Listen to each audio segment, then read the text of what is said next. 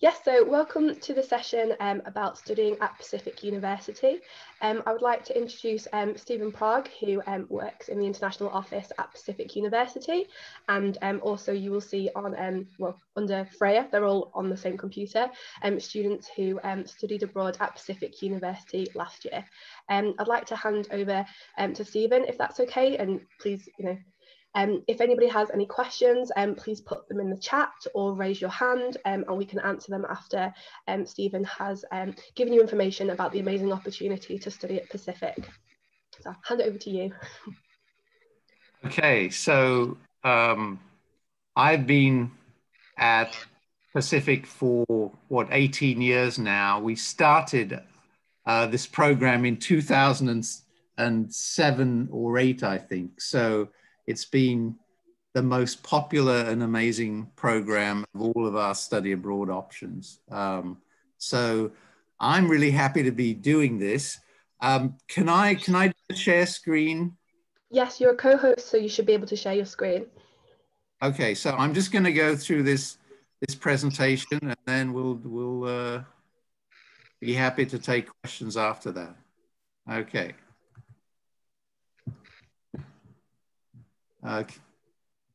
Can you all see that? Not yet, I'm afraid. Oh, hold on. Let's go back. Share screen. Okay. That looking good? Yeah. There we go. There we go. Okay. Right. So I'm going to start my slideshow here. Okay. So Pacific University is the second oldest university west of the Mississippi, believe it or not. We were beaten by 2 weeks by Willamette University, just 40 miles to the south of us. But we've been around, at least by US standards, for quite a long time. We have 4,000 students, of whom 2,000 of them are undergraduates, and we have 2 campuses. The one you would be at is our main historic campus in Forest Grove, which is where our undergraduate college is. One of our signature points is we have small classes, 19 to 20 students per class on average. Some of them have less than that. And we are in a small town, but we're close to Portland. So that's one of the really attractive aspects of Pacific, is that we are a traditional, what we call red brick liberal arts campus, where, which is a residential campus where you get to really immerse yourself in the life of the campus. But we also are close to Portland, and we're on the public transport system for Portland. So you get to have the small town, traditional red brick liberal arts college in a smallish town, but you're also close to the big city. So the campus is beautiful. The state is beautiful. We'll go into that in a minute. So we're between San Francisco and Seattle. So it's a wonderful location for getting around the West Coast, where also a little bit north of Seattle is Vancouver, which is an amazing place to visit. And about 80 minutes, as I said, on public transport from Portland. So these are some pretty pictures. It's downtown pictures at the top. And then that's Mount Hood. This is a spectacular part of the country. Mount Hood, which is a volcano, but we don't have to worry about it. It's done anything for quite a long time. And that's taken from the Japanese garden, I'm sure. So these are pictures of Pacific. That's the main administrative building, Marsh Hall, where all the really important people hang out. I don't have an office in there. Not yet. Right, and so So these are the, I mean, we have so many things to choose from. So for York students, over the years, media arts has been, so film and TV production, we've had quite a few media arts students. We've had, of late, we've had students in sports science, although I think now you're sending lots of people to Canada, but we would love to get 3 or 4 of them. But we have had groups of 3 or 4 in the past. And sports science is one of the biggest programs at Pacific. Other areas that have been interesting, we've had students in linguistics because of a connection that we've had between a couple of faculty members in York and at Pacific. So one of the things I would say is, the other area is theater as well. So we've had students from American studies and history as well from York. So lots of classes to choose from, and you know, really comprehensive range of options. So teaching style, yes, small classes, as I mentioned. In the States, there tends to be more of a focus on participation. And so that's usually expected in most classes here. High level of student involvement inside and outside of the class. And I already mentioned some of this stuff. Approximately 25% of our students study abroad every year. Housing, we have 7 residence halls on campus. You may have an American roommate. So some rooms are singles, some are doubles. I know for a lot of Brits, sharing a room can be downright frightening. But here in the States, it's quite normal, and it can be a really positive part of the experience. Where you'll be placed depends on where housing places you. And 1 or 2 of the options will have a meal plan requirement. Otherwise, you can decide whether you're on the meal plan or not. And then we will pick you up at the airport. Everyone gets an airport pickup when you arrive.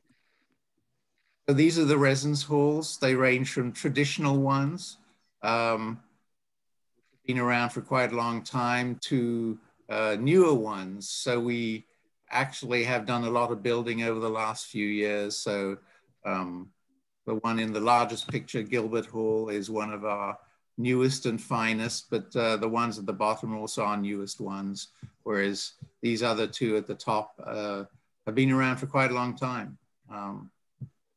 So there is certainly more of a move on US campuses to provide a range of residence hall accommodation.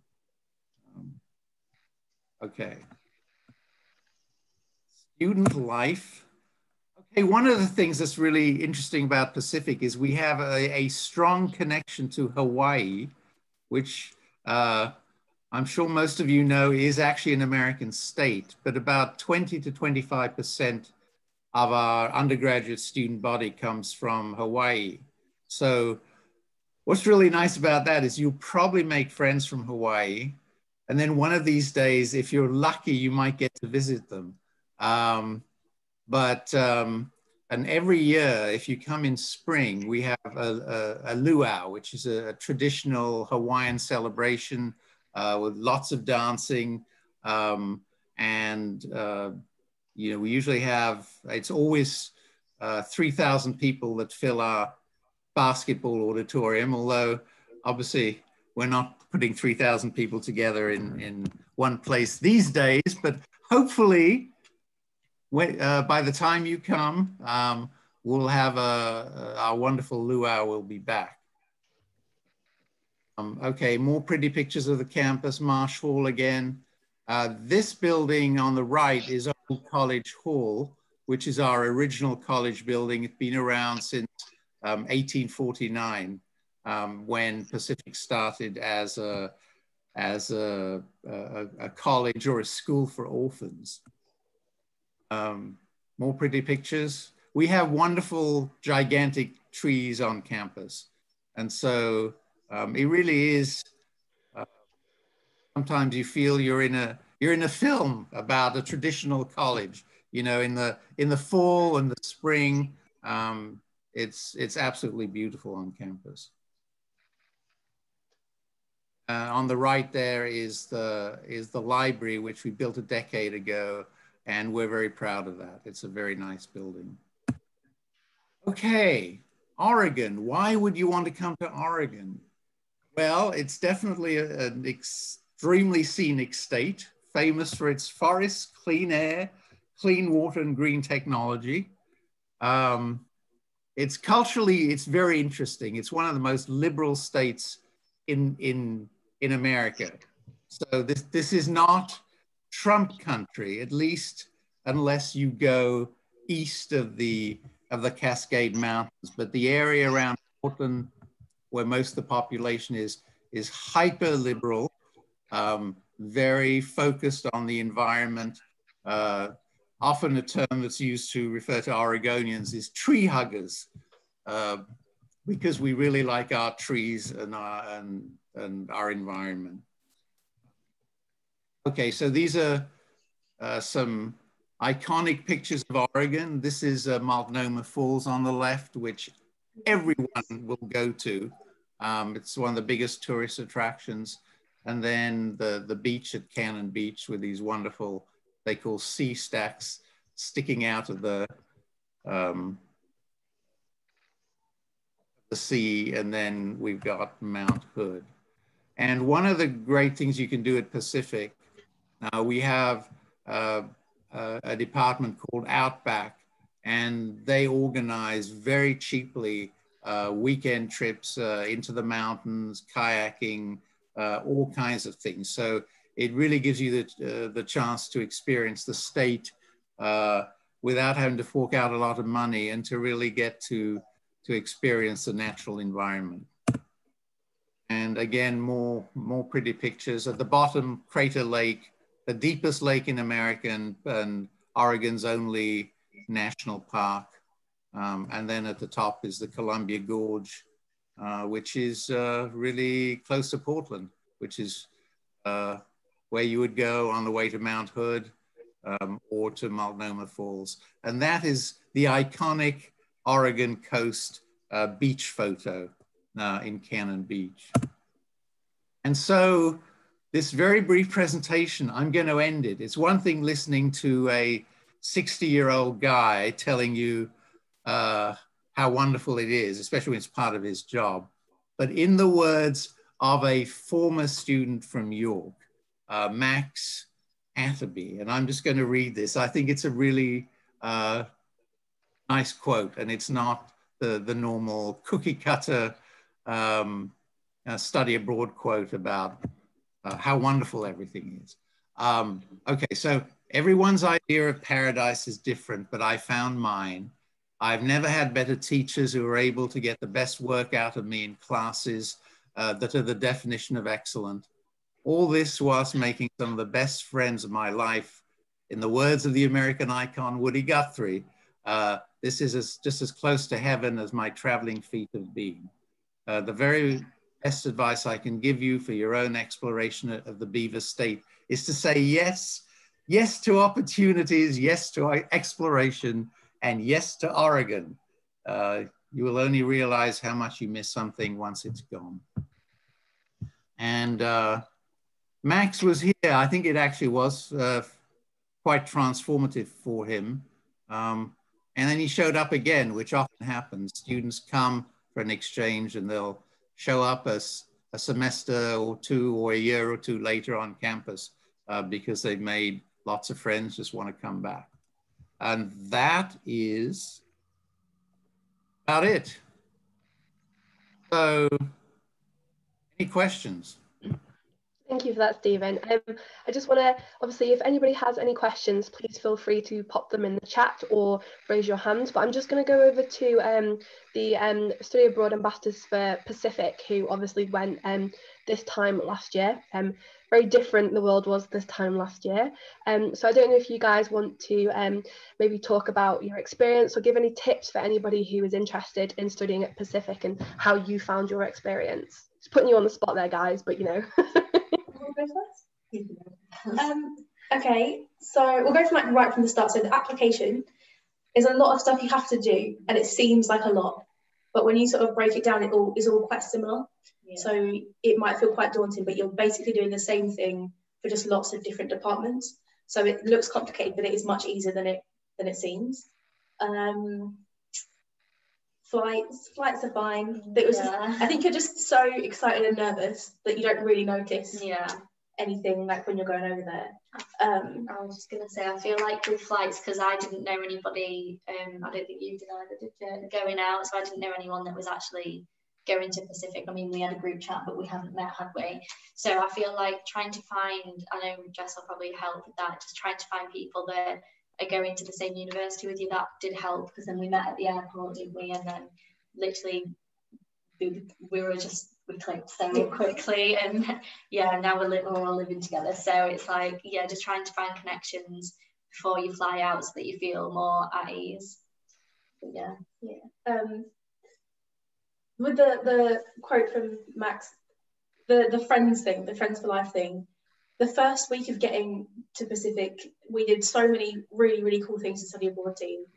We went to Multnomah Falls and lots of different places, but that makes you bond with the people that you're with so well. And then the next week when you go into your classes, you're sort of more confident because you've bonded with like a group of other international students, that when you meet new people from your classes, it's really easy just to sort of get along with everyone, I think. Definitely for me, I mean, I made a lot of friends out there, but I sort of made friends with the people I went with, these lovely people and some others. I don't think university would be as amazing it is right now if I hadn't met them. Definitely changed my experience out there and my experience here. I'm just going to charge my laptop. I think it's done. You're going to go get a tissue because you're emotional. Classes. The classes are very, very different. I don't know about, because I had English classes, they were quite different, but I think the approach that York St John has, or most English universities have, to classes with like big lectures, like it's so different because it's so much smaller, and the teachers are sort of spend more time with individual people, so you sort of get to have a different way of learning. There does tend to be more work weekly.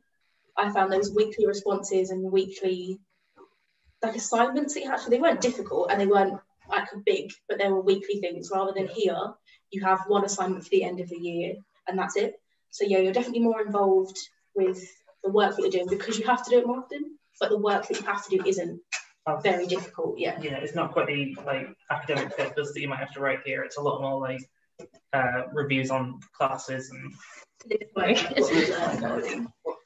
I don't know. I think the saddest thing is coming home.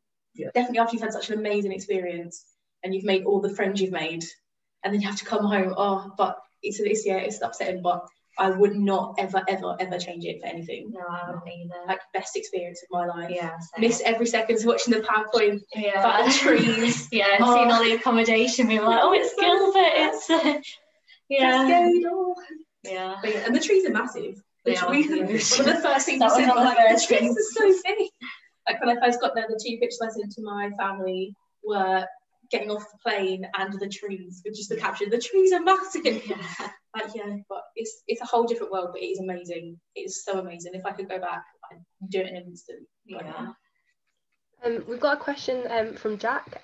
Just wondering, I haven't heard anyone mention health insurance or healthcare, so I'm just wondering what the approach from previous students was. I don't know who wants to answer that.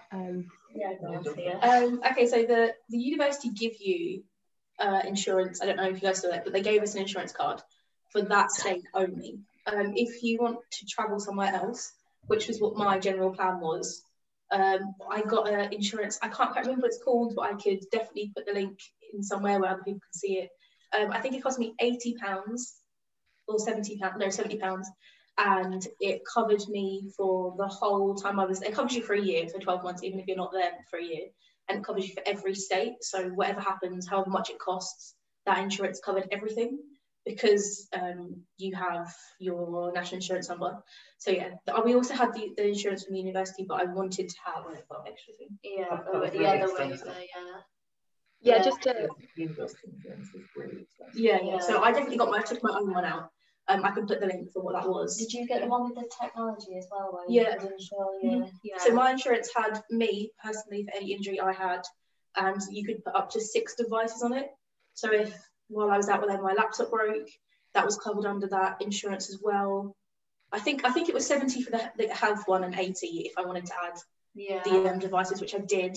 Nothing broke, but it was just having that reassurance that if it did, I could get. Yeah, because I'm not sure where you are with it, but basically we waived the Pacific insurance because it's quite expensive, and basically got our own. It was just our own research with that. I'm not sure.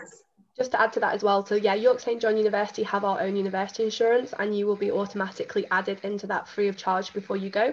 But as they said, it does only cover you for the period that you are in the state at Pacific. So if you do want to go travelling, which, please do, go everywhere, it is worth getting your own insurance, like the students just said. And our insurance does cover, obviously, for most, get insurance that suits you and what you want to do and what you need to do. There's another question from Chloe. How does choosing classes work for exchange students? Can we choose from any from the list, or is it related to our course?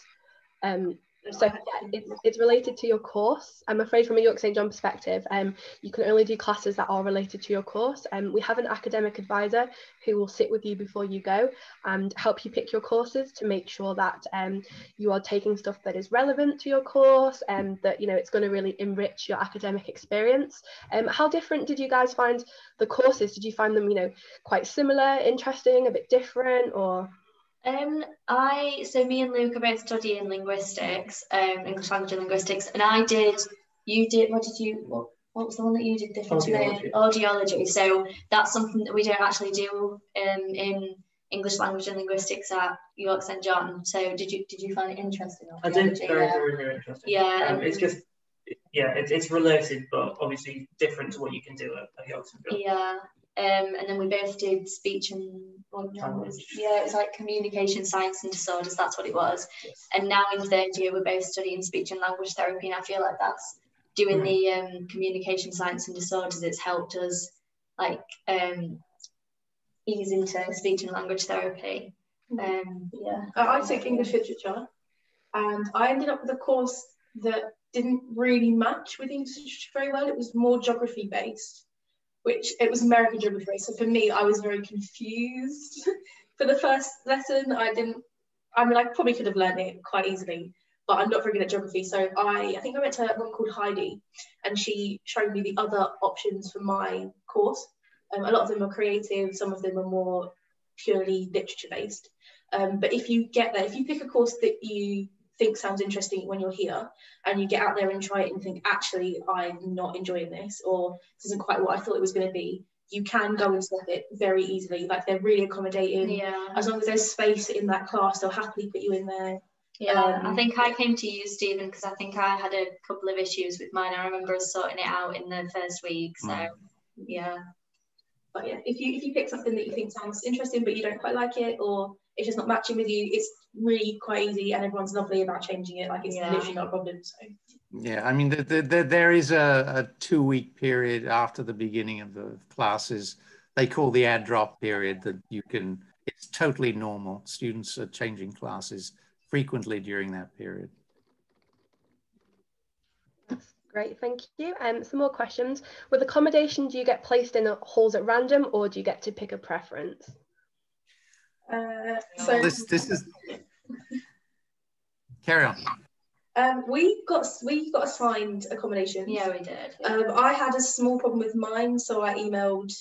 I think I ended up getting put with a boy, and I wasn't particularly comfortable about that, just because I thought new country, sharing a room, also with a boy. I was like, oh, maybe not. So I emailed, and again, they swapped it really quickly, put me with someone else. They were like, do you have a preference? I was like, just maybe a girl for me. And they swapped me. I think it was in about 2 or 3 days that Emma will be back and swap me. But you don't get to pick the accommodation you're in. You just get like certain preferences. There is a form when you're filling out what accommodation you want, and it'll ask roughly whether you want in en suite, but you won't get to choose the exact building or it's more general. This is from Elliot. I've been reading about full study abroad for a while, and I've heard a lot about meal plans. Could you give me more of an insight whether to any meal plans are available and how these work? Oh, meal plans. But then you had a different one to me for. So yeah, it depends on your accommodation. If you have accommodation which doesn't have a kitchen, then you will automatically be put on the meal plan. I think how much it is. It's quite expensive, but it does do your meals for every day. Yeah, 3 times a day. I got it. Yeah, I got it, and I'm glad that I got it in hindsight. But you can waive it if you have a kitchen in your accommodation. But the one that we had, I mean, we got the, was it for, I thought it was 600. No, it was 50. It was for $600. Oh, I can't remember, because I thought we had 300 meals and then 3. Definitely 50. And then we had $300 on the card. So you have this thing called you have Box of Box, which is like on the card, and you can pick like different types of meal plans, have different prices and whatnot. So we had a 50 meal plan that I think cost $500 and had $300 on the card that you could spend in the shop and on the Starbucks. So it had like money that you could use on campus.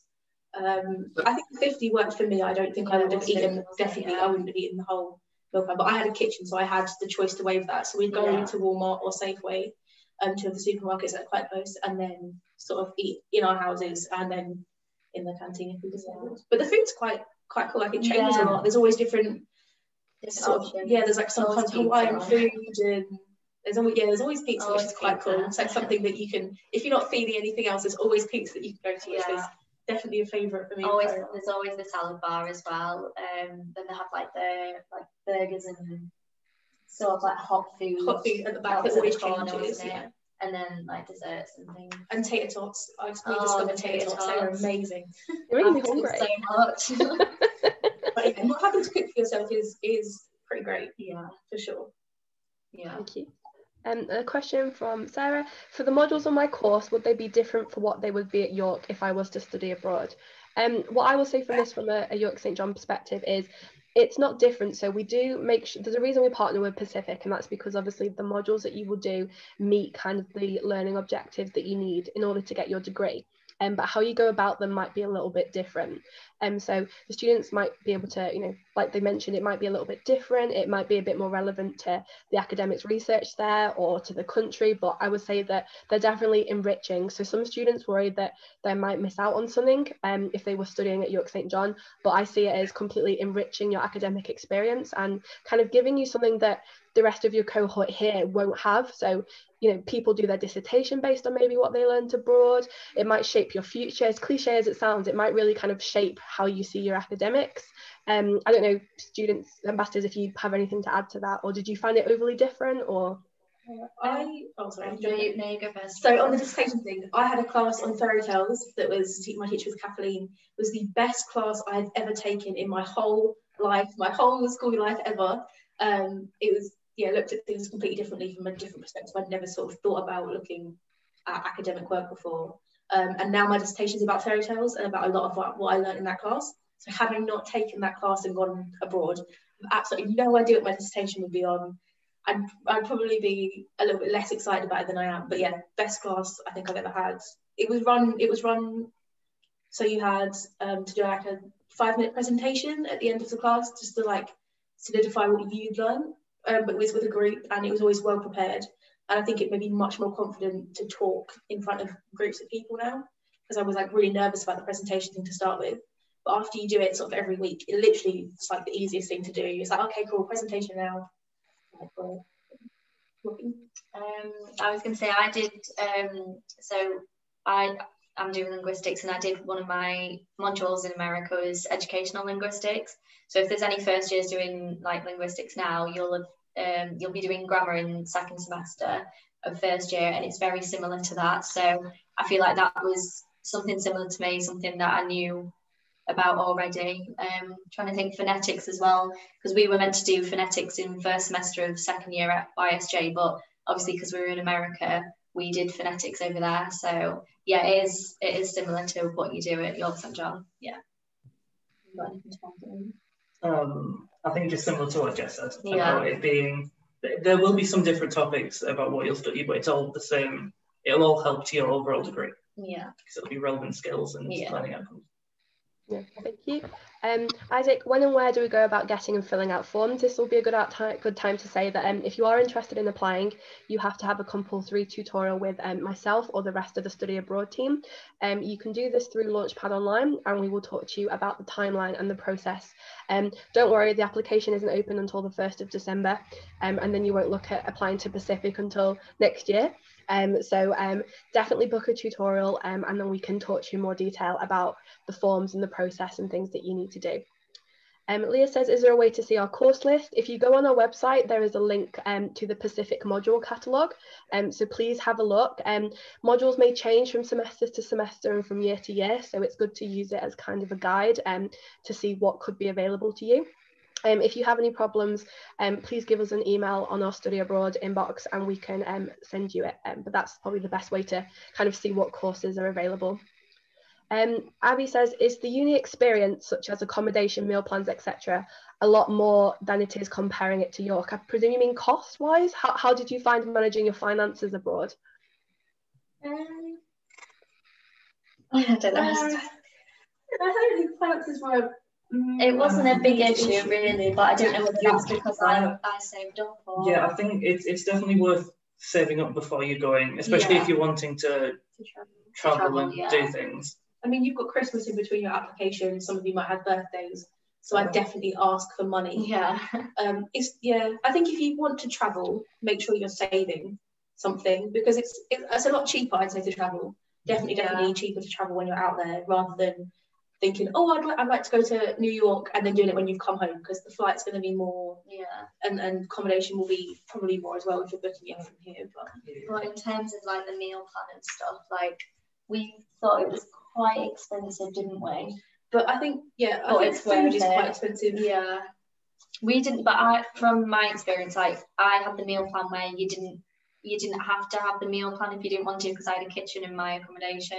But I rarely used it because I was always at the UC, like getting food from the canteen. Yeah, the UC is a good place to sit and study as well. Do you work with like booths that you can sit in and sort of tables around? So we tend to spend a lot of time in there working, and then as you're already in there, you then go and get food. But it's a lot easier. I think it's a lot easier because if you're sharing a kitchen with lots of people, or not lots of people, I think it's about max six. Yeah, well, 5 others. I think it's easier in general just to go to the UC because everyone does. So when you make friends, they might say, oh, do you want to come to the UC for dinner? Because everyone's going. It's just easier to do that for sure. But financially, I'd save up. But it is doable on a budget. Just if you really want to enjoy yourself, I'd certainly save up. Yeah, I don't think I spent that much on things in general. I mean, we went into Portland quite a lot, but then it's how traveling to Portland works is it's $5 for the whole day, and that covers train and bus. So if you're going places, it's really not expensive, I would say. No. Traveling. If you're staying like within, like if you're going to Portland, which is, I think Portland's like the end of that line. But even when we went, me and Freya went to Disneyland, and I think that altogether was $400 for the plane, getting to the airport, getting back from the airport, the hotel, and the place itself. So it's not expensive to travel, I would say. It's not the expensive thing. But definitely this is maybe a question for you, Stephen. Is there a lot of support in terms of mental health, and would I be able to use a learning support plan like I'm now at YSJ? So from a YSJ perspective, what we do is with your permission, we do ask to see your learning support plan, and then with your permission, we do send it over to Pacific, and then obviously make them aware of any support needs that you have. I don't know if you want to talk about, Stephen, what support is available to students? I mean, so we've had learning support plans for students in the past. We do have a student disability services coordinator. So it's part of the normal service that Pacific offers. We also have a full service student counseling center. And that's for free, I think, the first 10 visits. So absolutely, it's happened several times in the past that we have students that need some accommodations, and the university's all set up for it. You just need to contact me, and then we'll just work it out. And what typically I'll do is put you in touch with a disability support services coordinator, and then we'll get it resolved. So yes, that shouldn't be a worry at all. We're very good with that kind of thing. No, we've definitely sent students in the past with learning support plans, and you know they feel very supported by Pacific. So we work together to try and help you, have a comfortable experience and kind of a comfortable transition with that. I don't think there's any more questions in the chat. So thank you everybody for joining. This is recorded, so it will be available to view. Some really great information available for you guys. If you do have any questions, please feel free to contact the ambassadors at any time. I'm just going to nominate you guys again. Their contact details are at the bottom of our website for the Pacific page. And obviously, if you are interested in this great opportunity, like I said, please book an appointment through Launchpad Online. We will be sending a survey out, so the link will also be there, and I'll be really excited to talk to you about the next steps for applying to Pacific, and how to have your kind of start your life changing journey. Thank you. I will stop recording.